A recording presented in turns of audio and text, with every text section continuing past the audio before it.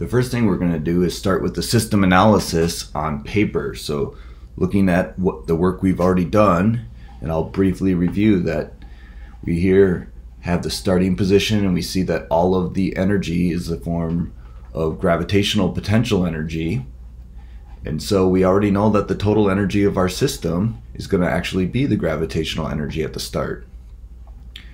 Then at the end of the jump, we can tell that the gravitational energy is transformed into kinetic and transferred to the rubber band as elastic potential energy.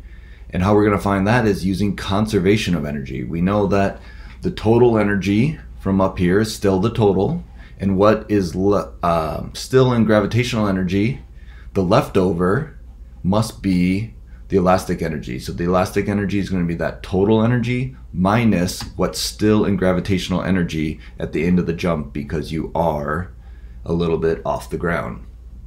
And then of course over here we have color coded our inputs and outputs. All right, let's go to our template. So the first thing I'm going to do on my template is look at these 4 boxes on the right. So a really bright green screams to me that that should be the inputs that you have to put for every jumper. Still needed inputs, but maybe just the one time to set up the park. And that super bright red, that's an output, and probably we should save the bright red for the most important one. And then there's still other outputs that we need. To save time, I'm going to jump to having that filled out. You could pause here and check that you got the same color coding scheme and units. So let's begin, and I'm going to just work my way to the left, starting on the right, working left. So that starting gravitational energy we have from our system analysis, that's just mgh. So the starting gravitational energy, the mass, I'm going to tell the computer to go over here in D3, and then multiply that by gravity.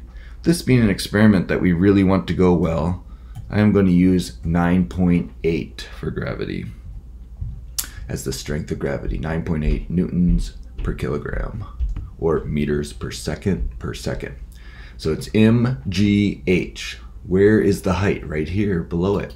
So the starting height is in D4. Hit enter. That's good.